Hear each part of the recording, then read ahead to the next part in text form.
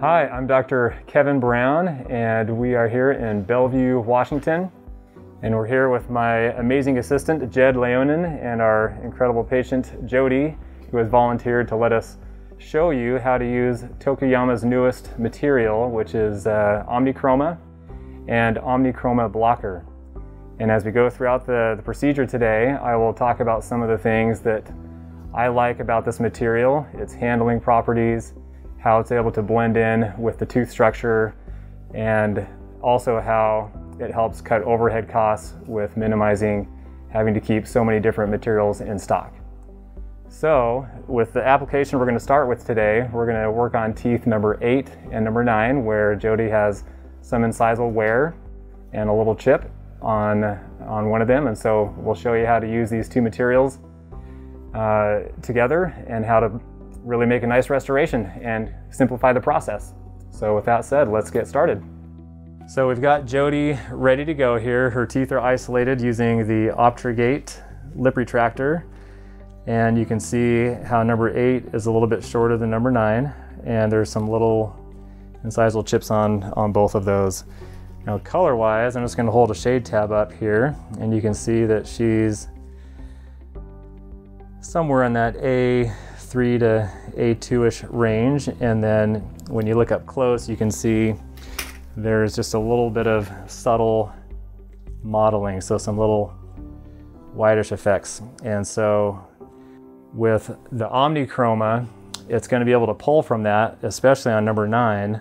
On number 8, where we're going to add a little bit of length there. If we want to go for ultimate aesthetics, then we can add a little bit of those white effects with some of the Estelite colored resins. So we'll see if we can do some of that as well. But the process of getting it on is very simple and straightforward. So as we know, for good adhesion for a composite, especially on a front tooth where we're adding a little bit of length, and that protrusive action can potentially chip and break these composites down, we want to make sure we're getting the best possible restoration for her to be able to function with and smile with. And so, oh, thanks, Jed. So what we need to do is right across this little incisal edge is just put a real small bevel, a little infinity bevel that's just going to feather right into that incisal portion here. It's not going to be a long one, just real subtle. And so let's start with that. And I'm just going to use a real fine grit diamond, a little flame tip diamond. And we'll bring the suction up here, Jed. These work good with the Optrigate because you can just tilt this little thing up and keep the air from going up the patient's nose. All right, so we'll hold this at about 45 degrees and just real gently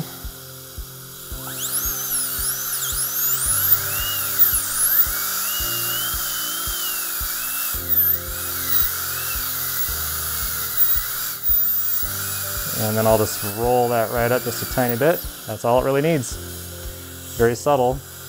And I want to do the same thing here on number 9, just a real tiny bit.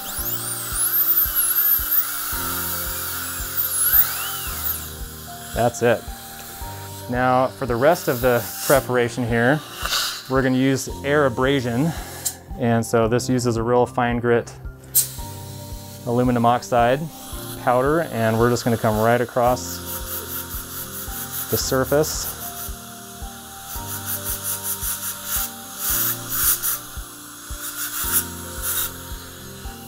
And that's it.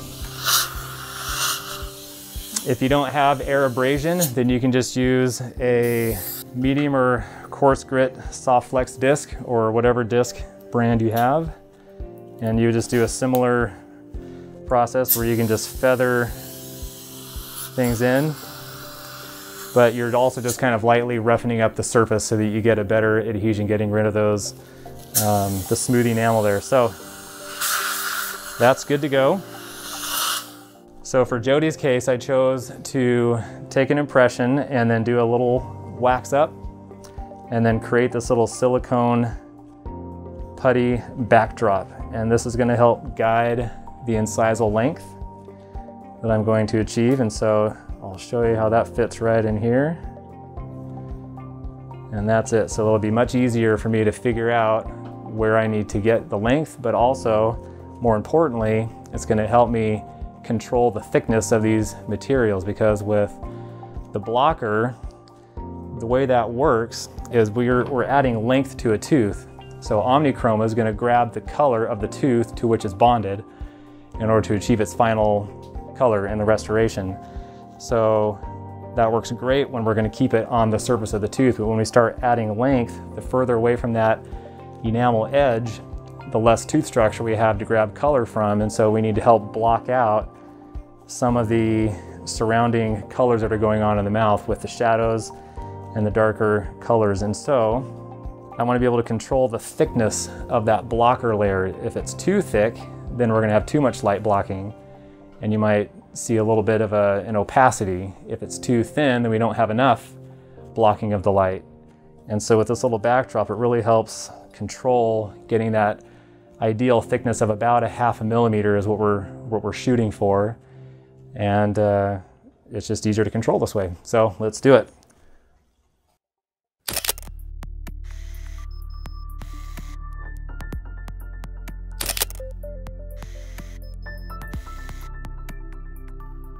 Let's do our etch here. We'll start with a little bit. Now when I do the etch, we know that we're not going to really have to cover too much onto the facial in reality, but I use the air abrasion or the soft flex disc to prepare the surface of the enamel beyond where I'm actually going to take the composite. So that way I know for sure I'm going to get a good hidden margin, because when you try to finish and polish a composite on enamel that has been unprepared with abrasion, then it's harder to get that composite to feather in perfectly.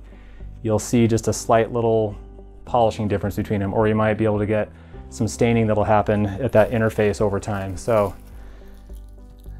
all right, we'll go ahead and rinse our etch off. Jody, this stuff has kind of a sour flavor, so we'll do our best to keep it off your tongue.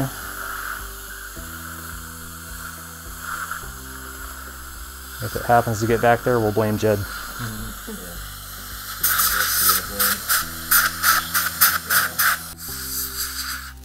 All right, so we've got a nice surface there. Now we're going to be using the Tokuyama's Universal Bonding Agent. It's a wonderful agent because it truly is universal in every sense of the word. So one of the things I like best about it is it's very simple to use. You just have your part A and part B that you mix together, and then there's no light curing necessary. So in situations like on a back tooth where it's hard to get to, or it's in a deeper preparation where it's hard to get the light to shine, you don't have to worry about that because it's not light sensitive. So we just get it on, thin it out, and proceed.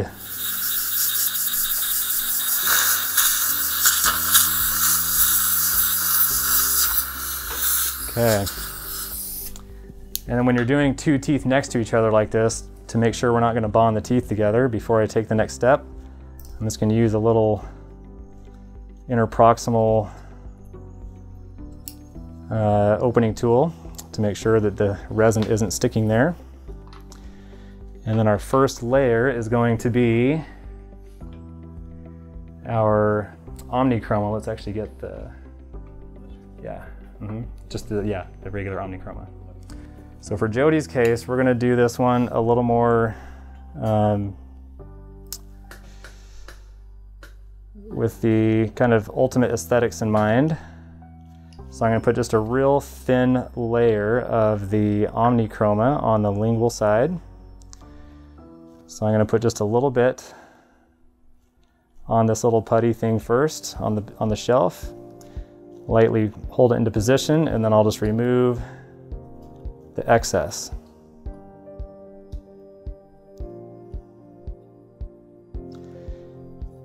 And then I want to make sure that I'm leaving a little ledge here where that incisal cavo surface margin is,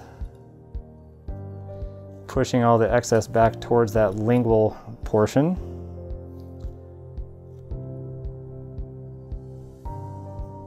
And that looks like we're okay.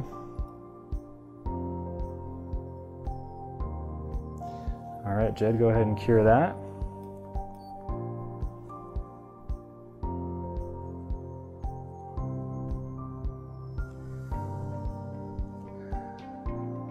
We'll cure for a good 10 seconds, then we can safely take off our little backdrop. And then we'll cure the lingual side. And just like that, we've got our incisal length right where it needs to be.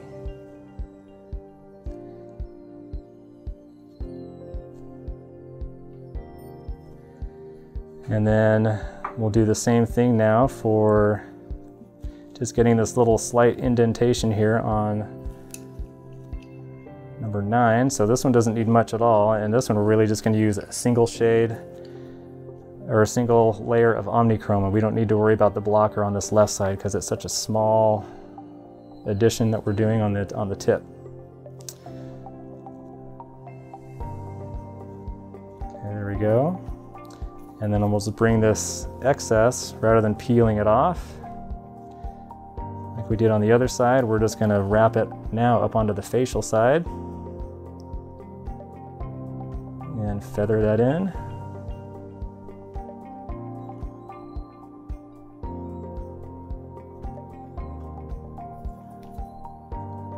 Okay, that looks good. So that's it for number 9. One layer, one and done. And we can be totally confident that that's just going to blend in absolutely perfect. Okay, same thing, we'll cure the lingual side.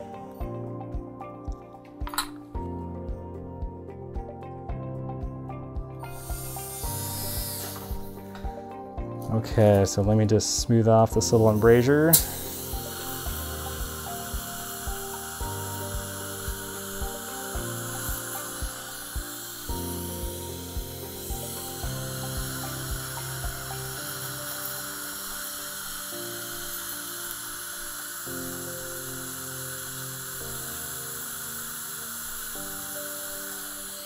All right, so perfect. Now we're working with a good foundation.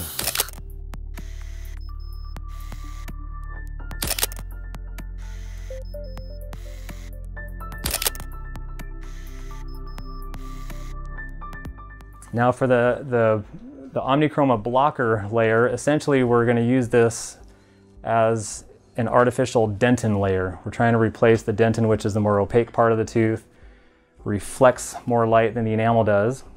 And so on this one, Jody doesn't have a whole lot of incisal translucency to worry about. In cases where somebody did have a lot of incisal translucency, then all you need to do is shape this blocker layer as the dentin would normally be in the natural state. And you could leave a little bit of that incisal halo effect and translucent effect there if you needed to. But in Jody's case, since there's not any translucent effects we need to worry about, I'm going to bring this blocker layer right up to the full incisal edge of the length. And then I'm just going to remove the excess here by pulling it down gingivally.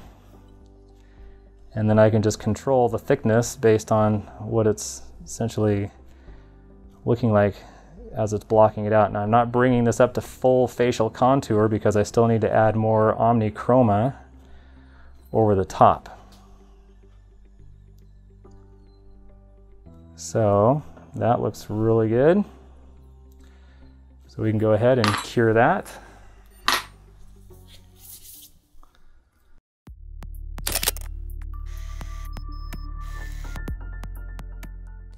Now, if all we were going to do is just put our final OMNICHROMA layer on, that's all we need to do. It's perfect. But in Jody's case, since we have a little bit of that real subtle white calcification that's visible, if we don't add that into this composite, then it's going to look a little bit different than the other tooth because it's just part of the tooth. We need to replicate it. And so this is where we're going to do two things to get this final result. With the blocker,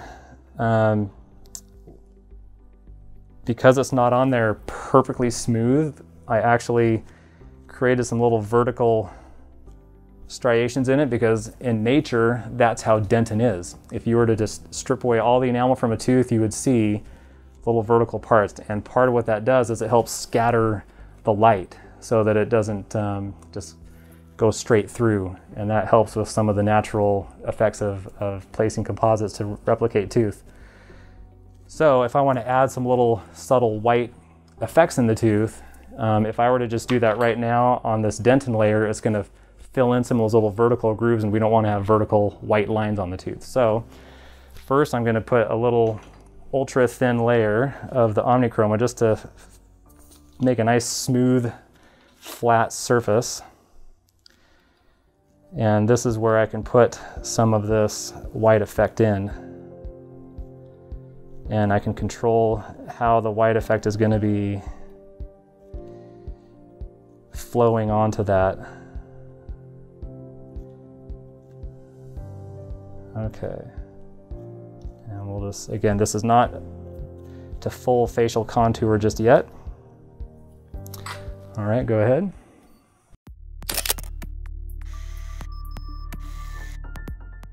Okay, so I'll just put a little drop of the white effect resin here. I'll just put a little bit right on my glove or wherever you want to put it, and then I'll just take a little dab. And this stuff's very intense, so you want to be careful not to overdo it. And just kind of looking at how it is on the adjacent tooth, and even feathering it into what it looks like on the mid-facial part of this tooth. You just put a little dot and then kind of feather it out from there.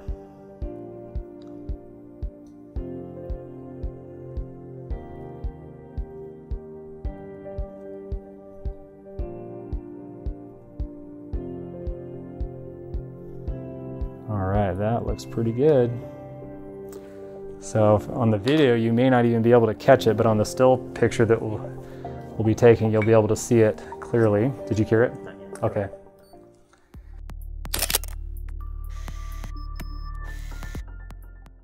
And then we can do our final top layer of OMNICHROMA to full contour. And then when we polish this back, those little white effects will just be ever so slightly visible, just like it is on the natural tooth. And they'll stay there. They won't just get worn away. If you were to just put this, build it to full contour, and then put a little bit of the white effect on that outer layer, it's not gonna stay long term. It'll just rub right off.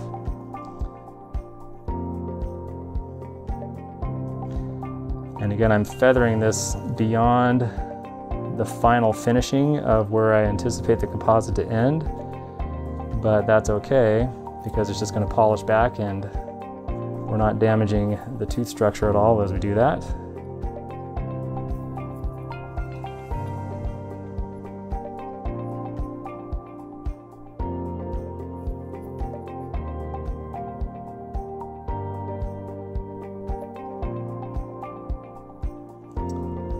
Wipe off some of the excess here. Now the OMNICHROMA has really good handling characteristics. It can really smooth and blend just so nice. Some composites are very stiff. This one moves around really nicely. So and there's a little fiber. Oh, we might have to just remove that, put another layer on.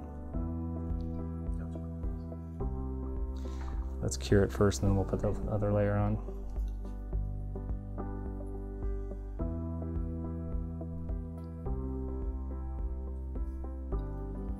All right. Go ahead and cure that. So I wiped it off, and we'll just add a little bit back on here.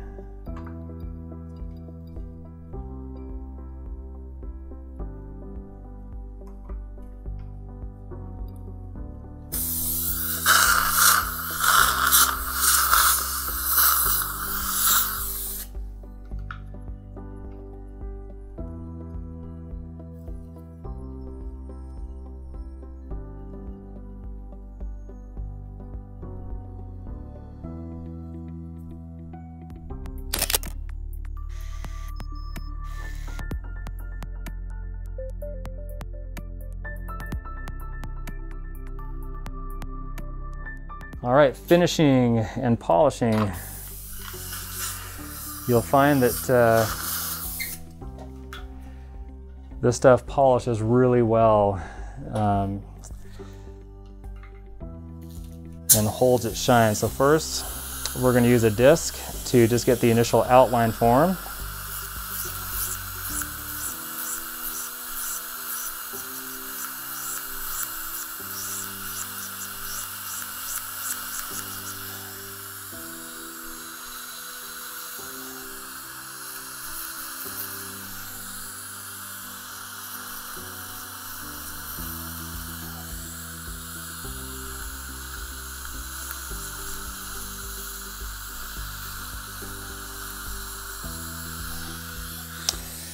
And I'm not sure if you can see it in the camera, but because we use the air abrasion, that is just an absolutely seamless transition from composite to tooth structure.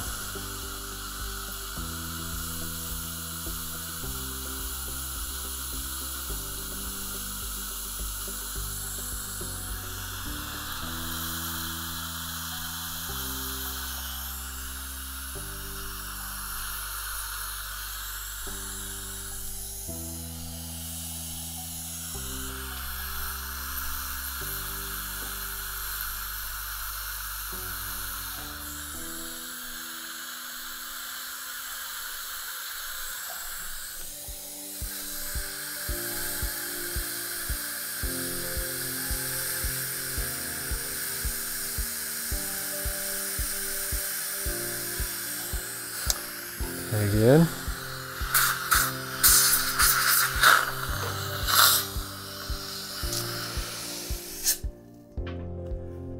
Okay.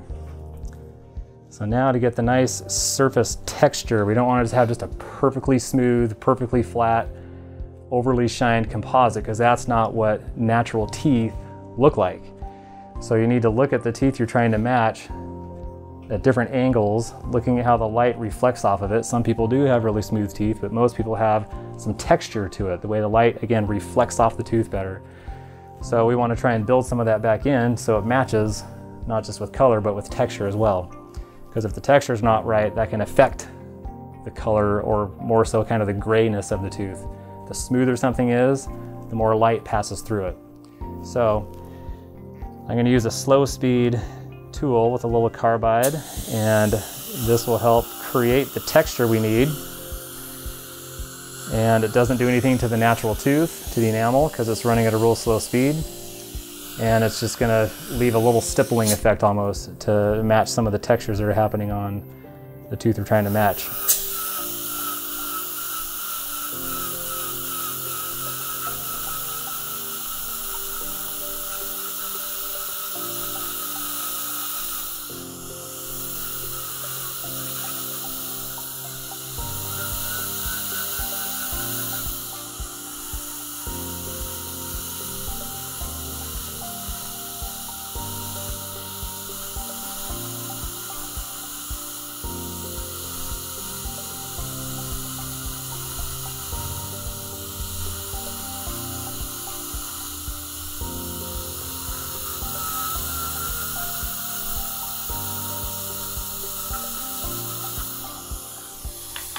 Okay, and then we'll just check things out from an incisal view to make sure that our facial contours are matching up.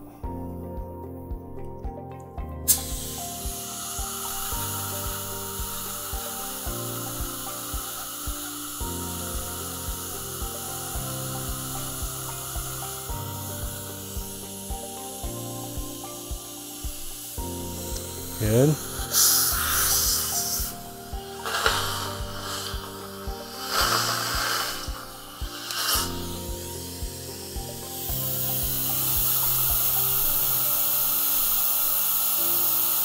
Sorry if I'm tickling your nose there, Jody, as I'm moving my big fat thumb around here.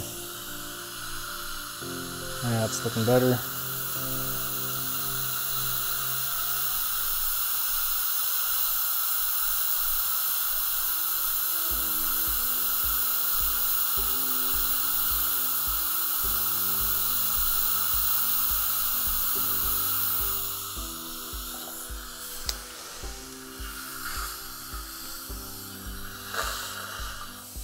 Let's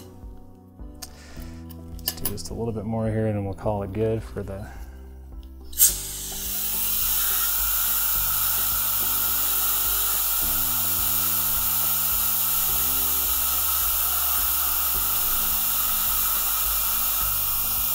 Is that vibration okay, Jody? Mm-hmm.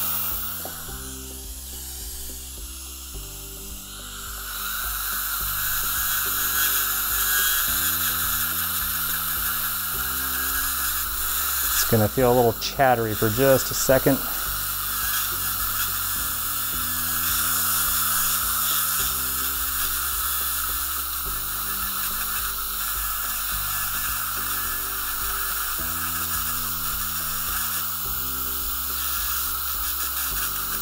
Okay. All right, now to get the final polish here, we've got two more. First, we'll use a kind of a rubber polish, composite polishing tip here, and you have rubber points, rubber discs, rubber cups. They all work. I tend to like the disc shape better because I can just control things better. And I like to keep the tooth a little bit wet. And then I can see as I'm doing it what the texture is finishing like, because essentially this acts like a pencil eraser. So you added all the texture, but sometimes it's a little too much. And so now we can just essentially erase it back to match what it needs to be.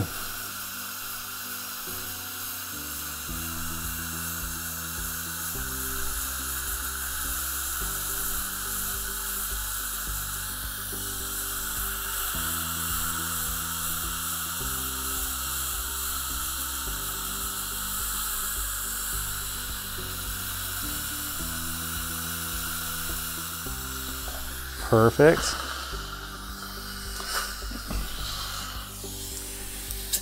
And natural enamel is never overly polished. And so at this point we're pretty close, but we want just a little more sheen to it, but not overly shined up. So this polishing brush works really well. This is a silicone impregnated polishing brush. And it will polish without removing texture.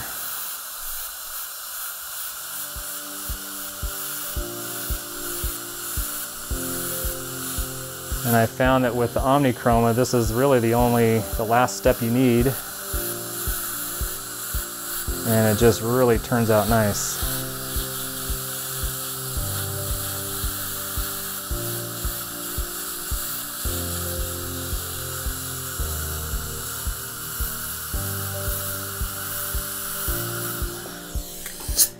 Okay.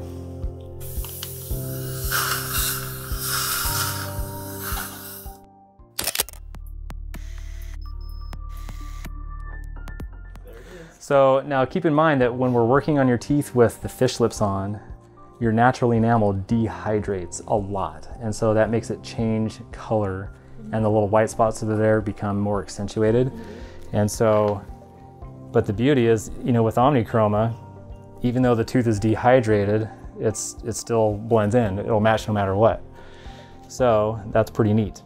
It'll just blend in even better as time goes on. Over the next couple hours as things fully rehydrate. But there you go. So a nice seamless transition up in there.